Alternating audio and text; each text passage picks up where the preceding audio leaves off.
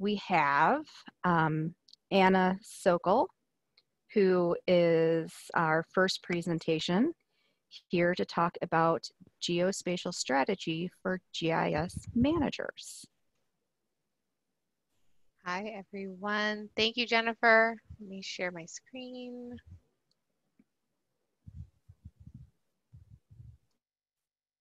I assume, can everybody see slides? I'm going to be asking, I see 62 participants on the participant panel, and I see like 6 people on video. So I will just, as a, I know this is maybe the beginning of the day, a PSA for all the, you know, people presenting. It's a lot better to present and be able to like look at faces and see if you're like nod or think I'm crazy during the day versus just staring at a blank screen for hours. So just my personal 2 cents, turn on your videos. It's nice. And if you're so inclined. Peer pressure, it's the first move of any good presentation, right? Well, thank you all for having me. I'm happy to be here. I am curious, just before I introduce myself and before I get started, if you can go into the participant panel in Zoom, and there's a little yes, no buttons. Can you guys click yes if you have seen a presentation on geospatial strategy before or heard of this concept before? Bonus points if you saw me kick my kid out of a presentation during the Esri user conference. Anybody? I know there were a couple people. That was the best. He was so cute and so poorly timed. So if you're in for a good, just skip ahead to minute 44. You don't need to rewatch the presentation, but if you want to see me boot my 4-year-old out of the basement in the middle of the presentation, it's a lot of fun. Okay, so it looks like most people have not seen a presentation on this topic, so that's good. That gives me some good context. Thank you guys for responding. Nice to virtually meet you all. My name is Anna Sokol. I'm with Esri Professional Services, and I support our geospatial strategy initiative within professional services, working directly with customers to develop and execute geospatial strategies. I also work with our advisors under the Esri Advantage program, who it's a consulting program that we run, and I help manage our domestic and global pool of advisors, which is about 250 people who deliver that type of service globally. And I support internal enablement efforts within our professional services team, focusing on our key delivery communities internally. So a few different hats that I wear at Esri. I've been with Esri for 12 years, which is hard to believe that time has come and gone that quickly. 12 years. Prior to that, I worked within local government in Indiana, and I'm based in Columbus, Ohio, so not too far away from Wisconsin in the grand scheme of things. I'm excited to present this content to you today. I want to start by this is one of those slides where every time I go to a conference, I kind of feel like this slide looks, where I get a lot of information in a short period of time. And we have, you know, when we're working at conferences and getting to talk to people in the expo areas in our booth, the thing we're always asked by customers is just, where do I start? I've heard so much, I don't know where to start, especially from a GIS manager perspective. Again, for those of you, if you can go into that participant panel, I think I cleared the results from the last thing. Can you click yes if you're a GIS manager?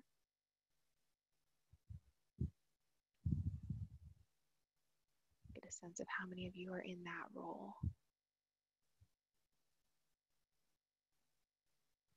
Oh, got some yeses in the chat too. Okay, perfect. Yeah, there is that yes, no button. When you click on in Zoom, there's the participant button, and there's a yes, no. I appreciate all the yeses in the chat, though. That helps too, just to get a sense of that scale. Thank you. Okay.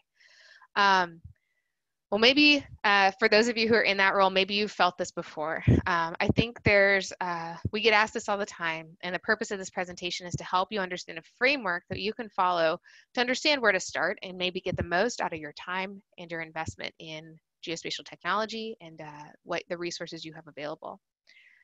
Esri has worked to articulate an approach that customers can follow to develop and execute a geospatial strategy built on these really simple pillars of understand, plan, and act. So today I'm going to walk you through what each of those parts of this process look like, think about how it applies to you in your roles as GIS professionals, and point you to some of the resources that Esri has to take you along this journey. But let's start by defining what a geospatial strategy is.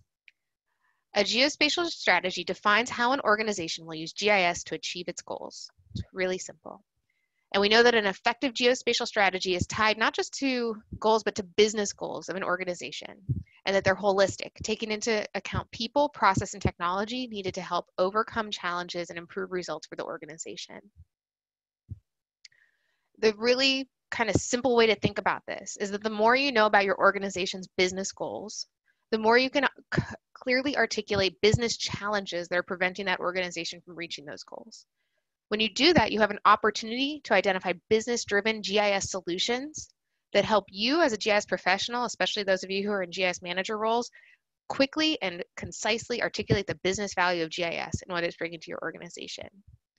And sometimes it's easy for us to lose sight of these things, right? It seems straightforward, but sometimes we get caught up in building solutions, implementing solutions, day-to-day management, keeping our infrastructures up to date, keeping our staff trained, doing all the things you're required to do, that maybe it gets a little muddy sometimes, drawing this clear line between what is my organization trying to do, whether that's a public or private entity, and what are the solutions I'm helping drive, and are they bringing value? And does that help everybody see the value of GIS? As a GIS manager, I would argue that this is your number one thing to articulate day in and day out. What am I doing? What is my staff doing? And how is it bringing value to my organization to help overcome challenges? What the reality of this is, though, right, is there's every organization that I've ever worked with has limitations, right? You have more, there's things that go into that decision-making process: time, budget, staff, the software you have, the buy-in you have from key staff, knowledge available. All of that goes into this funnel, and only so much work can actually get done. Does this resonate with folks? For those of you who are on video, nod or shake your head and tell me I'm crazy, but thank you. Okay, good. So yeah, hopefully this resonates, right? It's been true with every organization I've worked with. There's always more demand than there is supply, right? There's always more that can be done than we have time to do. So how do we figure out where do we start? The key takeaways that I want you to have today are helping you understand why you need a strategy, what the key considerations are as you develop one, and how to successfully execute on that strategy once you have one in place. So why do you need a geospatial strategy? Well, we kind of touched on this a little bit.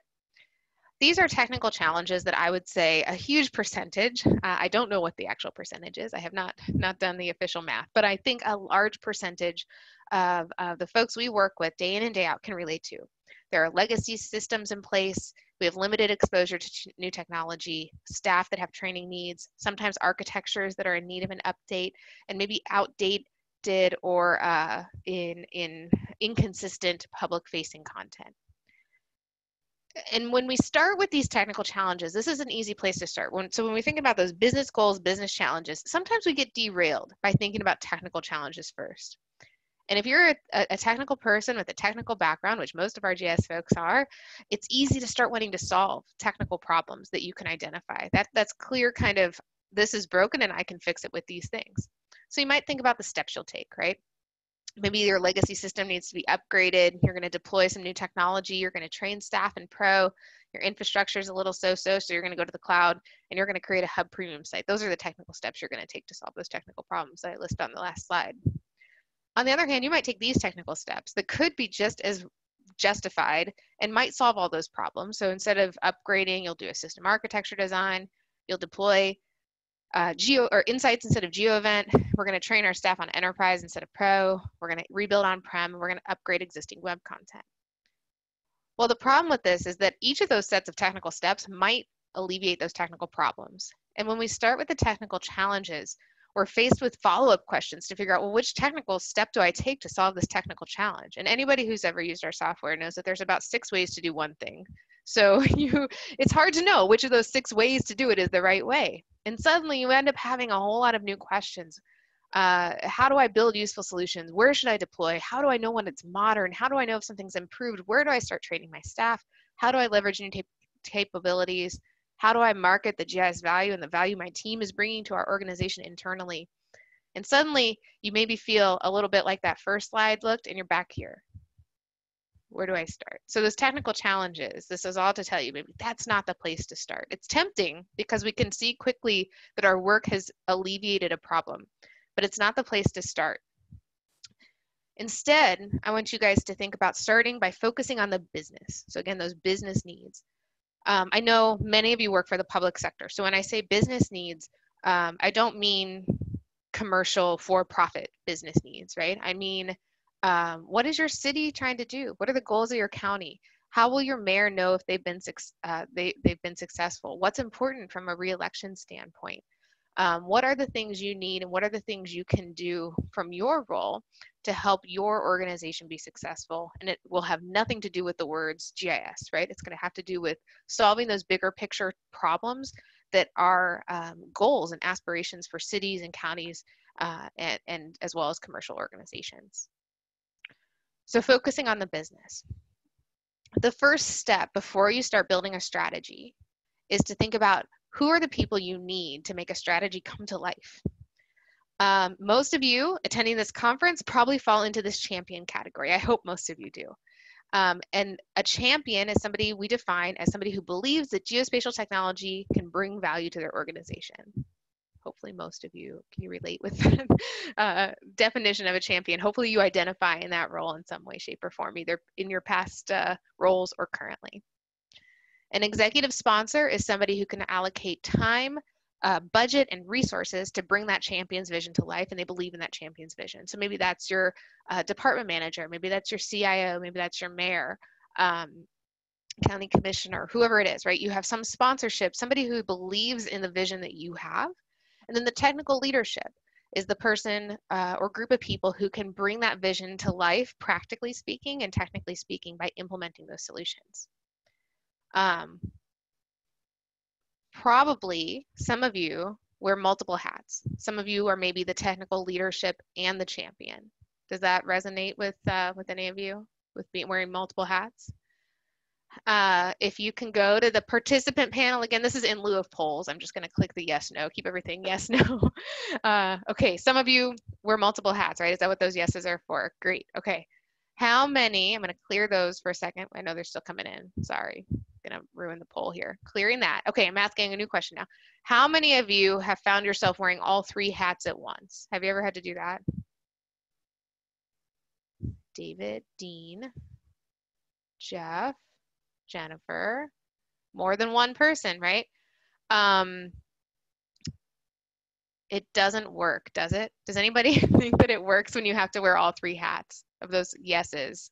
Feel free to chime in, go off mute if you'd like, if you've had that experience where it's worked really well when you've had to wear all three hats. My guess is that it doesn't, or maybe put in the chat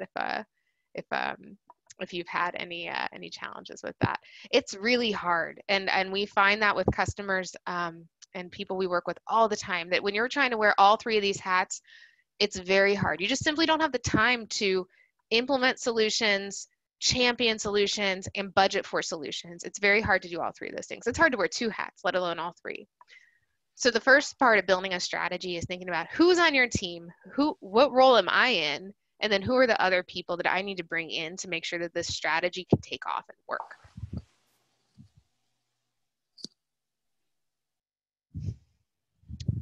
All right.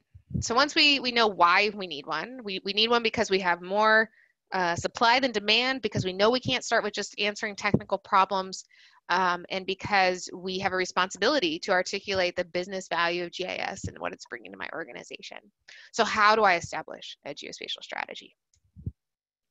Well, like I mentioned, we have this framework: understand, plan, and act. So let's start with understand and think about what happens here in this part of the process. This is where we start articulating business goals. Business goals can look like different things. And like I mentioned, these are not necessarily for-profit business goals. It could be things like improving collaboration between departments, helping people make better decisions, reducing duplication, reducing redundancies, helping do tasks more efficiently, improving the service delivery of something, making things more efficient and more effective, and sharing that success with the public. Those could be business goals. Your organizations are probably much more specific than this, right? But this is just to give you a general sense of what business goals could look like. And then there are associated business challenges with those. Maybe there's duplicate efforts right now. In almost every local government that I've worked with over the years, very rarely is there, for example, one consistent address database, right? And so suddenly people are making decisions with two sets of addresses or two centerline data sets, or maybe they have the outdated parcel data, maybe they have the current one. But sometimes that creates either multiple departments creating the same data, trying to answer the same questions, duplicating efforts. That leads to inconsistent decision making, or it takes a really long time to answer questions because we have to figure out who has the latest and greatest data, and we have to kind of work to overcome those workflow challenges. Inconsistent service, both internally and externally. So maybe people stop asking for help because they can't get the answers they want to get in the time that they need to get them. And maybe that even could lead to trouble meeting mandates that are required. You have to answer this question in a certain time period. So these challenges that I have listed up here, these are all things that potentially could be addressed with geospatial solutions. There's different ways that could look, right? And today's presentation isn't going to be about talking about kind of which solution you configure and which you deploy, but one thing to think about as you start articulating business challenges is which of the common patterns of use that apply to geospatial technology would help address this problem. This could be things like I mentioned, multiple address data sets. Well, that's a data management issue, and maybe a decision support issue. And these patterns of use become handy because we think about how they build upon one another, right? To have decision support, you need to have good data and data management. To have sharing and collaboration, you probably need mapping and visualization. So they build upon each other, and we can start thinking about how to think about a holistic solution from a technology standpoint that will fully address the challenges that we've articulated that leverage GIS systems as they've been designed to be used. We also know that these patterns can help us connect technology with business needs. So if you're a champion and you're trying to gain executive sponsorship, what you probably don't want to do is go into that executive sponsor and start talking and arc this and arc that. It becomes unrelatable and confusing quickly for people who are not familiar with our technology. So you don't want to say, well, we need 10 licenses of ArcGIS Pro and here's why. You want to say we need to be better at data management. And we, to do that, need to use the latest technology to do that. It's this, and I will help you understand what it is. We want to better share and collaborate, and I'm going to help work on a solution related to better sharing and collaboration amongst departments internally and externally. You don't say, I need to wire up ArcGIS Hub, right? So these patterns of use give you a way, and it doesn't just even have to be Esri technology either, right? Any technology applies to this. Typically, you need a way as a GIS professional and a GIS manager to articulate the work that you do in common terms to the people who are not familiar with geospatial technology. And the patterns of use are that building block to help you connect what you do every day, complicated work you do every day, with patterns that are familiar and understandable to non-GIS professionals. To do this, as part of kind of another part of the hat you have to wear as a GIS manager, is you have to engage with leadership and effectively communicate the work that you do or could do to the people who could be your sponsors and provide support to your organization. This could be elected officials, department managers, other key decision makers. But you as a GIS manager go out, right? And you have to sort of be an ambassador for GIS. And what you're doing as part of this engaging with leadership in the understand phase is understanding what's important to them. So you're not trying to teach them about GIS. You're not trying to wow them with demos and solutions and cool tools you've wired up at this point. You're just trying to understand what they need so that you can then, as the next step, design a solution that's going to address the challenges you're hearing about. So it's going to them, understanding, talking to them, learning about what they do, learning about what keeps them up at night, so that you can then think about, again, that next step of implementing a solution that's going to address that. We also want to engage across our organization. So it's not just decision makers and the challenges that they're facing, but it's the real world people who are going to use your solutions and understanding what they need. What are your field workers or end users or other decision makers use? Are there existing plans, existing solutions, existing things in place that you need to think about and take into consideration? Third-party solutions, legacy technology, legacy workflows. What are those other things out there? And again, can that help you build your understanding of your organization, how it works today, and identify potential places for geospatial technology and geospatial solutions to alleviate a challenge? You know that you're ready to move from understand to plan when you've done a few key things.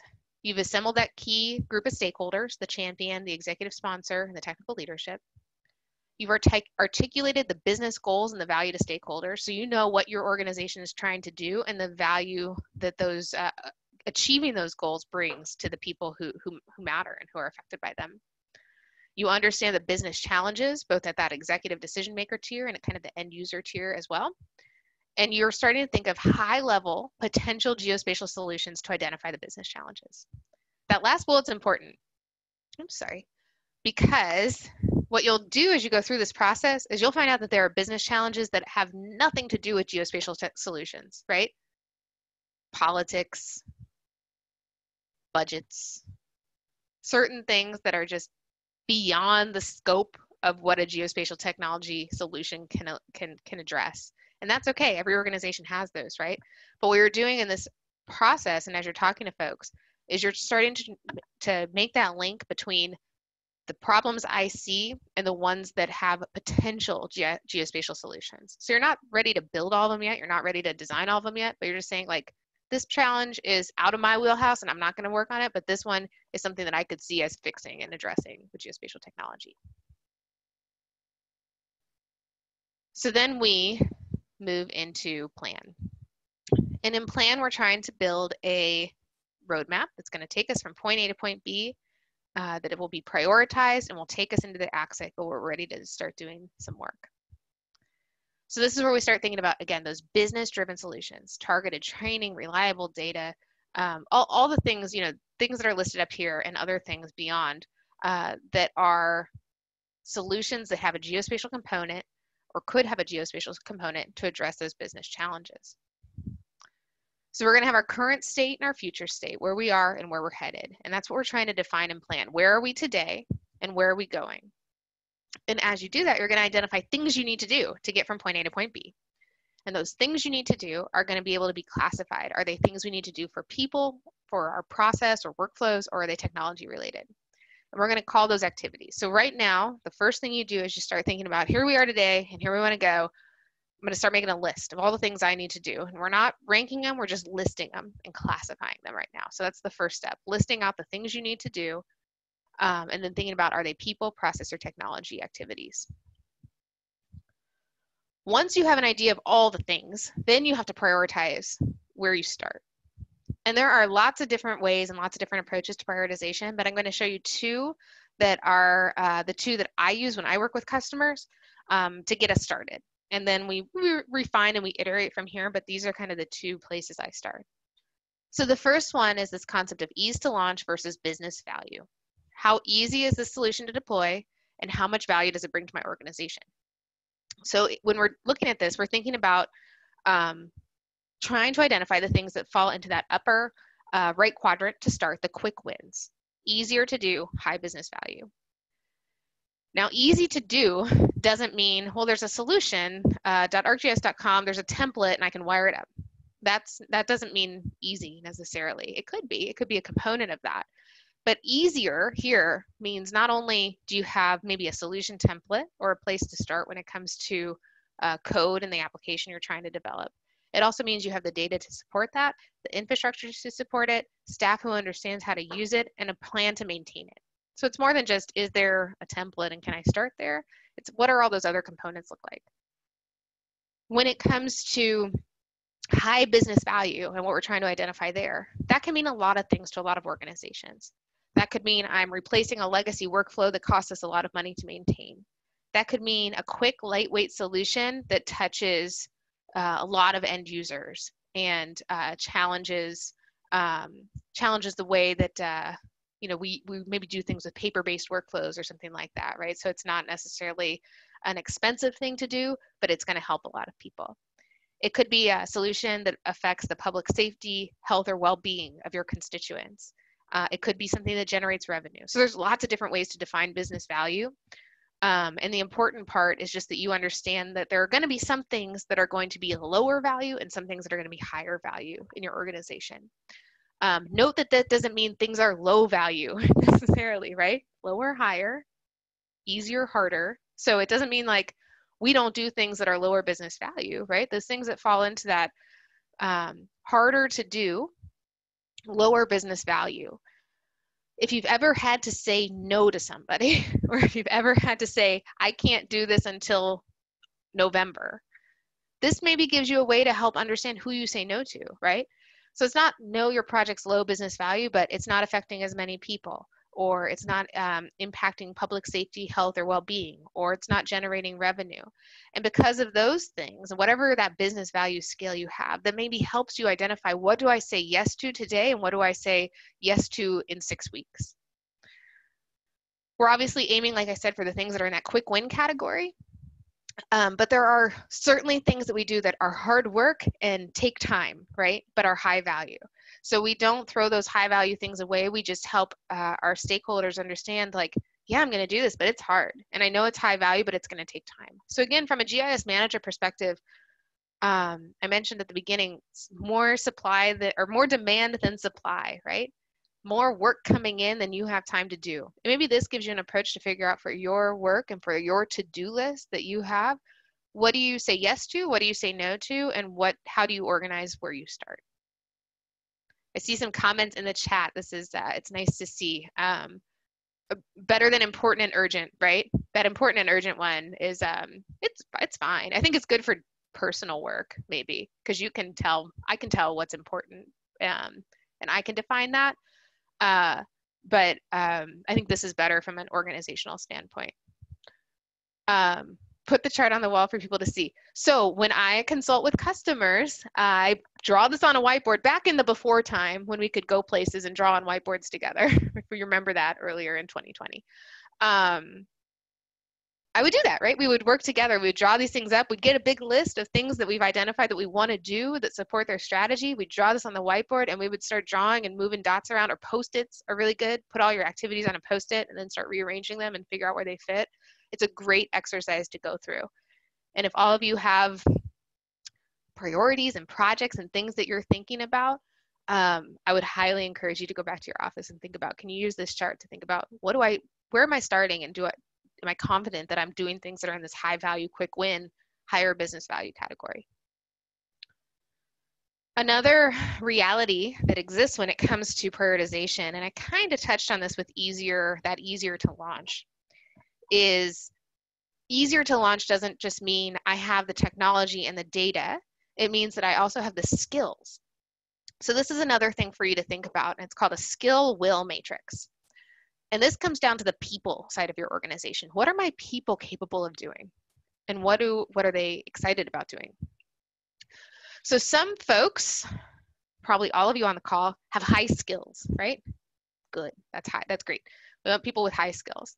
When you have high skills combined with high will, people who are excited about work, excited about what they're doing, excited about new technology, changes, new solutions you're promoting and encouraging, that's that upper right quadrant of delegate.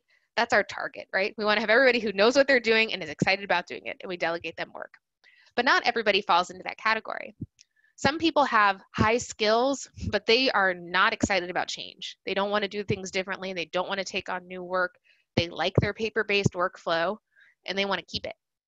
And so for those folks, it comes down to exciting them. How do you excite them about changes that are coming?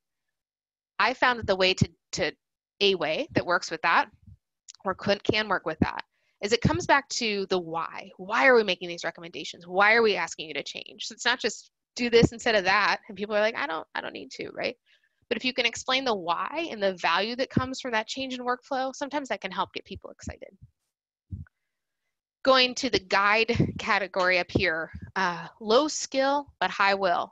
I'll take that every time too, right? Teaching people what they need to do. They're excited, they're willing, they want to do it, they just don't know how. So that's kind of a teaching opportunity and a way to find just kind of how to bridge that gap. And then those low skill, low will quadrant presents challenges, right? What that does is it doesn't mean we have to fix that problem out of the gate, right? That's a problem that can take time to solve, and we have to have plans around solving. But what that can mean is that maybe it influences how hard or easy something is to launch. So if suddenly something that on paper looks like maybe it's easy to do, but I know that I have a group of people who are not going to be excited and they're not trained, maybe then it becomes a lower priority, or you can safely adjust your timeline to reflect those challenges that exist when you have a low skill and low will group that you have to work with. Hopefully these two things resonate.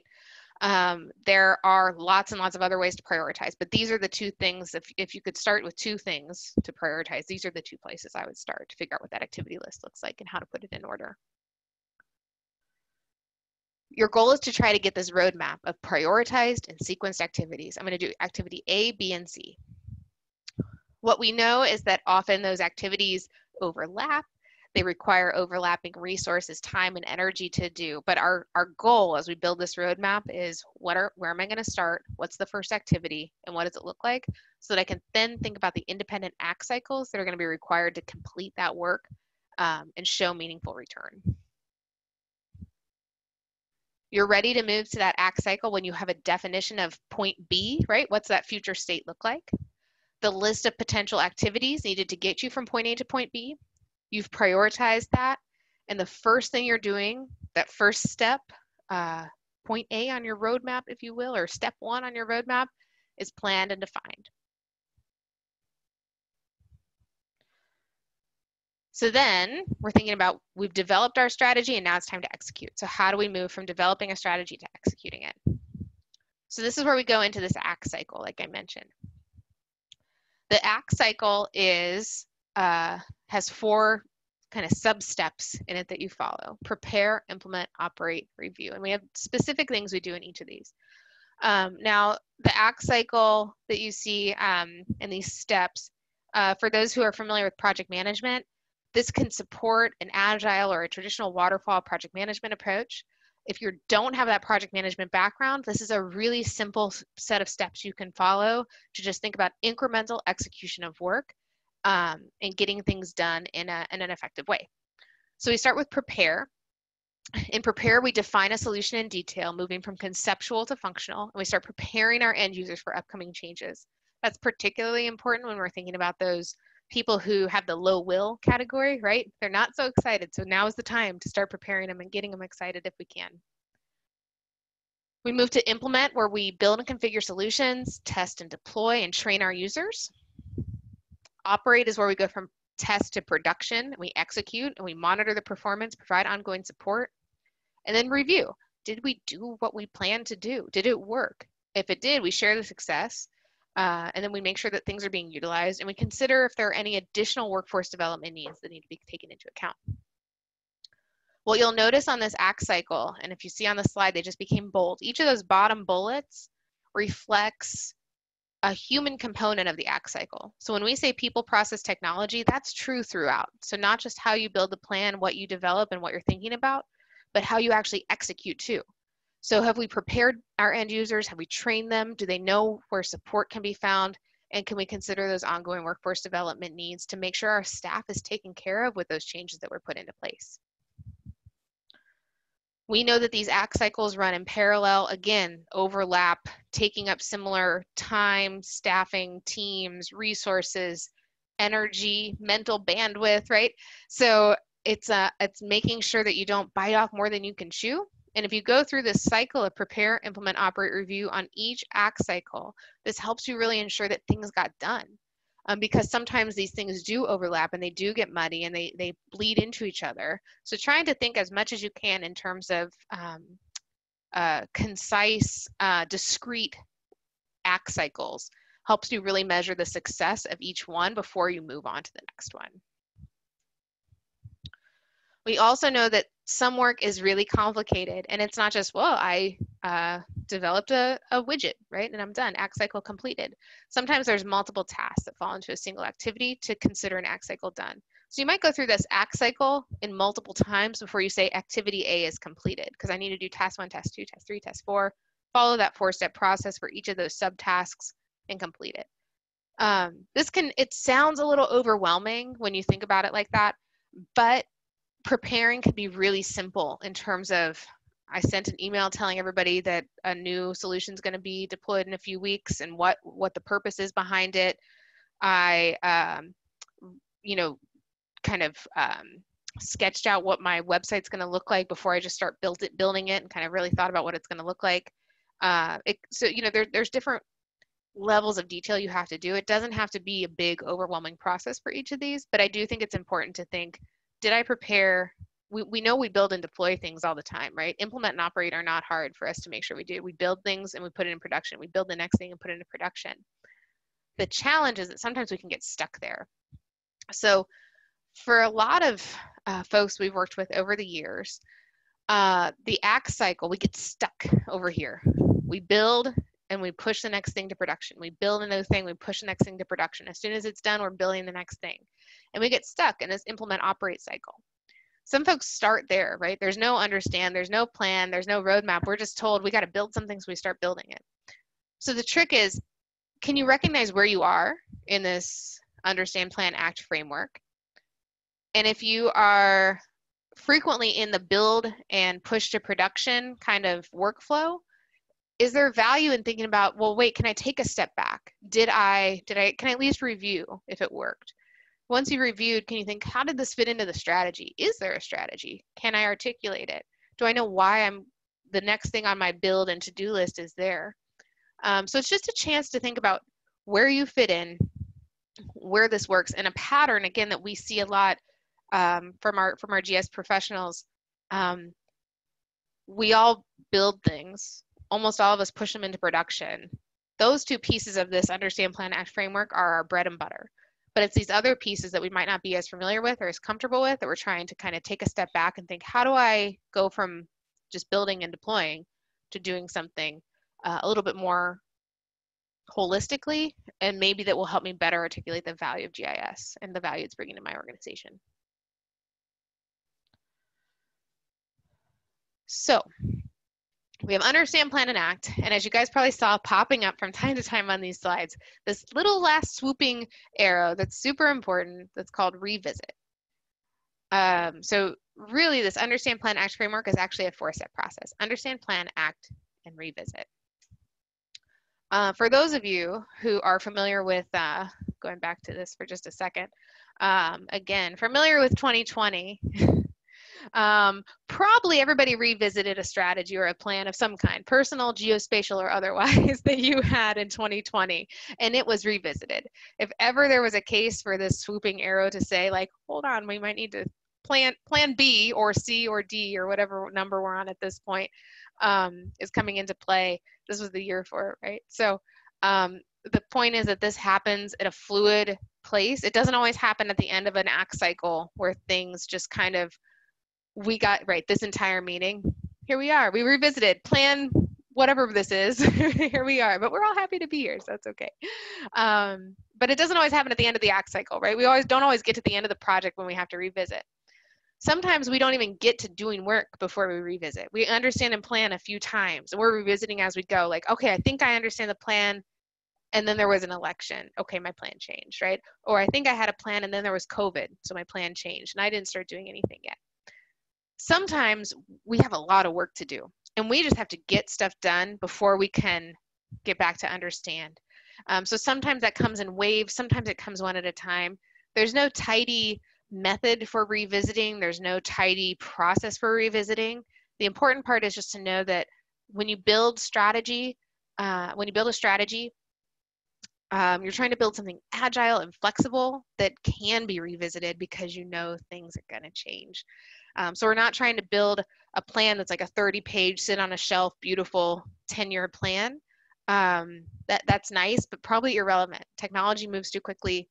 Life moves too quickly. The world moves too quickly for those types of strategies to really be effective within a technology framework. So the last thing I want to show you is we get asked this question all the time. What does a geospatial strategy look like? How will I know when I've built one? This can look like a lot of things. The main thing that I want folks to have when it comes to a geospatial strategy is the ability to concisely articulate why they are doing the next thing on their roadmap. I'm doing this next because it ties into this business goal of my organization, and if I accomplish this, I'm helping to solve this problem. That's all I want in a strategy. So it can be written on a napkin, right? It doesn't have to be, again, a big book of ideas, and it doesn't have to be a beautiful bound document. If you want to do that, and if you have the time to do that, by all means, go for it. But it doesn't have to be complicated. So for some organizations, I'm going to kind of show you different maybe levels of depth that some of these strategies can look like and how they can be articulated. So for some organizations, it's as simple as this. Like, I'm doing these things in this order, and here's my plan. And if you talk and ask the person who crafted this, they can tell you why these things are happening in this sequence. But things have been thought about, this roadmap has been articulated, and they know that I'm going to do these things in this order. Once you start writing out more of those things that you're going to do, sometimes you'll find that you can classify them based on initiatives. So on the left-hand side of this slide, you'll see topics or initiatives that are tied into work that's being done from the middle over to the right side. So I'm going to do these different tasks in these different time frames, and they're tied to these various initiatives. And again, you can say, okay, the operations center supports building an operations center for my organization, supports a key milestone that's going to support the public health and safety, right? And that's how GIS plays a role. And you can quickly articulate that and have it visualized in terms of the work you're going to do. Sometimes you might have, this is kind of just another way to articulate and visualize some of the things that you could do. Maybe step one is establishing your foundation, and step two is building capability, and you're going to have a whole bunch of little things that happen related to that to make sure it can work. There's going to be complementary things that you're participating in throughout the year that are going to impact your bandwidth and your ability to get things done that you want to take into account, like attending events or taking training. And you can put it on a timeline here to see, can I actually get all these things done in the time frame? When I make visuals like this with my customers that I work with, sometimes people, including myself, get a little ambitious, right? And we're like, we can have all this done by December. And we start writing how many things we'd have to do per month to get everything done by December. And we realize, oh, just kidding. I can have this done by May, right? So just having the ability to look at, what am I trying to do? When am I trying to do it? And can I realistically get it done, knowing that maybe we don't spend 24 hours a day at work? Then we can get into more detail. So this is an example of an overview of a strategy that articulates a few key things: the mission and goals, value to the stakeholders, and then the people, process, and technology plan. So keeping things in pretty simple terms still, but again, articulating, here's what our organization is trying to do, and here are the people, process, and technology things my GIS department is going to do to touch on that mission. We could get into even more detail, right? So the last one was just broadly, here are the things in kind of broad terms. And now I'm going to show you the action items, the roadmap, and what that's going to look like. So getting into more detail and articulating things on that roadmap that are related to high value things to do, quick wins that you can accomplish. For some organizations, this gets even deeper, right? So it's having things really classified in terms of thinking from the bottom, the strategic initiatives, the strategy with each business foundational goal, an outcome, people, process, technology related, once again, clear value proposition, and both the geospatial vision and the mission overall for an organization. So again, this is just to show you, and you'll have all these slides and you can look at them. The point is that you can go into as much detail as you need to build an effective strategy. And each one of those that I just showed you was very effective for that customer at their point in time. So there's no one right answer. There's no one size fits all. The important part, once again, is tying why you're doing the work that you're doing to the needs of your organization and being able to concisely articulate that. So just to wrap up, again, understand, plan, act, revisit, this framework for developing and executing a strategy. Here's what you can do. Starting with understand, assemble your team, engage with people and talk to them about what their problems are and what the challenges they're facing are and what their goals are. And articulate that, write that down. Then build a plan for what GIS can do to bring business value, to address those goals. Create a plan that takes into account people, process, and technology. Prioritize your work, and then start doing it. And talk about what you've done. Talk about the work you've done. Revisit that strategy as you go, and show the correlation between the outputs from a GIS department as a GIS manager to the goals of your organization. There are a couple links to white papers and content where you can find a little bit more information on this topic. There's a lightweight white paper reviewing a lot of the things I just presented today, which is on the left. And then our accompanying Architecting the ArcGIS Platform Best Practices white paper, which is a really thorough document that takes you through some of the things related to designing solutions, building people, process, and technology plans, and how you might go about doing that. So with that, I think hopefully right on time, about 10 minutes left for questions. Jennifer, Kim, is there, I think that's right. I think we're on time. Yeah, we are. Okay, perfect. And I haven't had any questions come through the chat. Feel free to submit them so we can.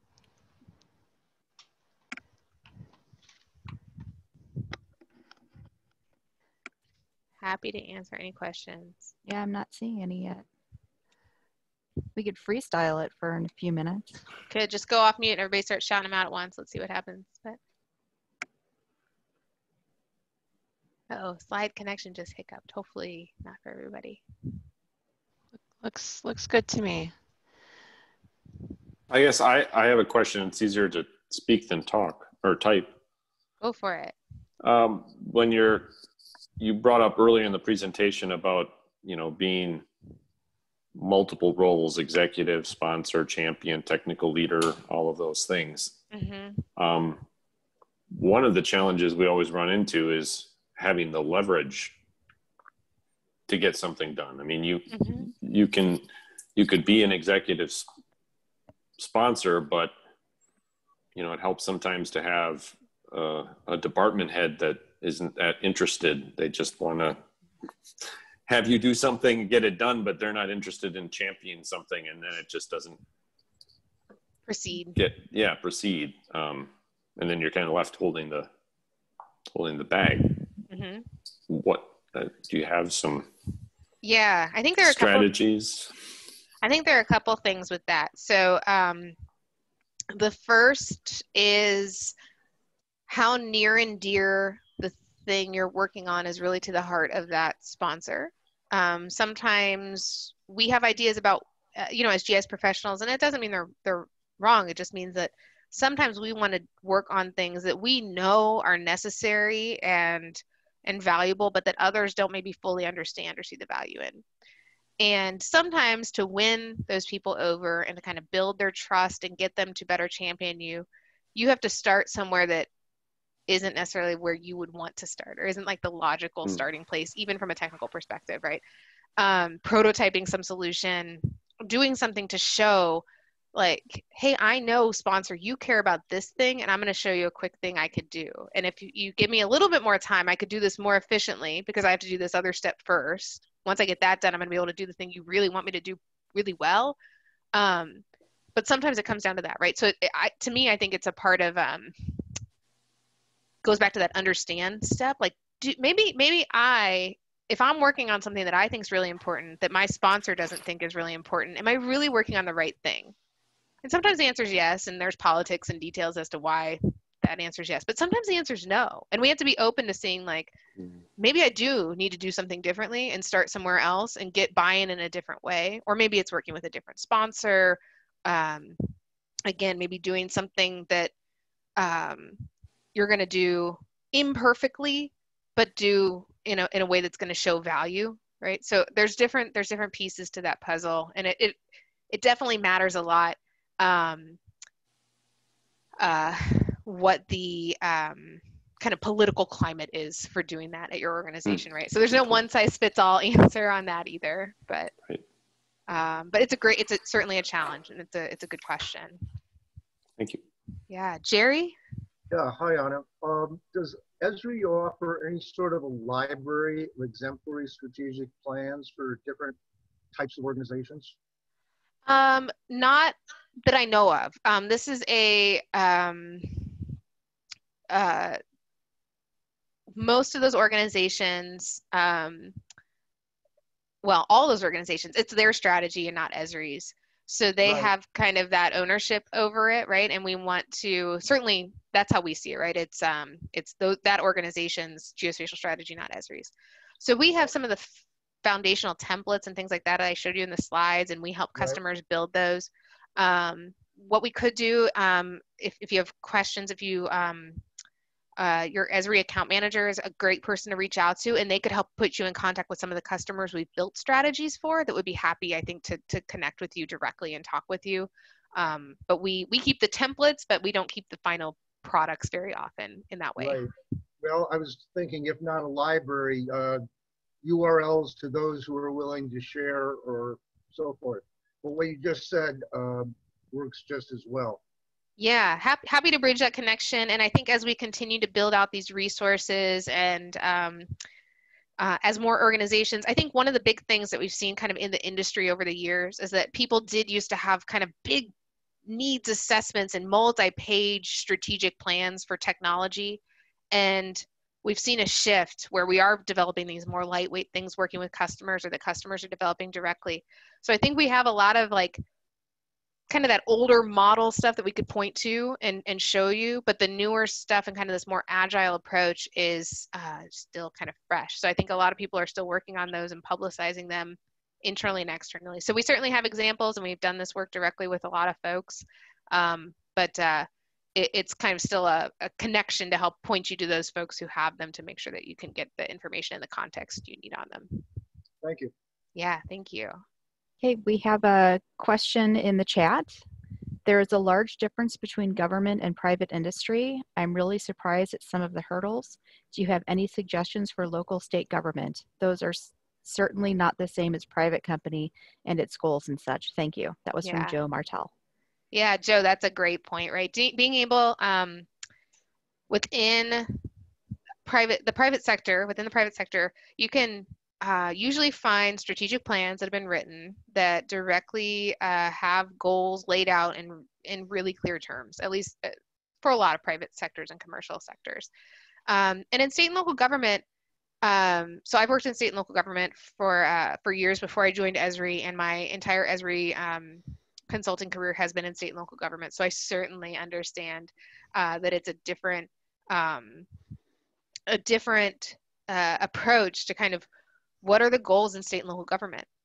They tend to, at the highest level, they correlate with mayoral or gubernatorial goals. And sometimes those goals are really big and fuzzy, and it's hard to think about how will the work I do as a GIS professional tie into reducing crime in my city, or resolving racial equity issues, or any other big things that come up at that level. And the answer that I think we typically come up with is that in government, those big picture executive goals that exist, they still exist, right? They're still there. They're articulated most of the time. And then individual departments within state and local government have task force or initiatives or their own goals that should filter up to those big picture ones.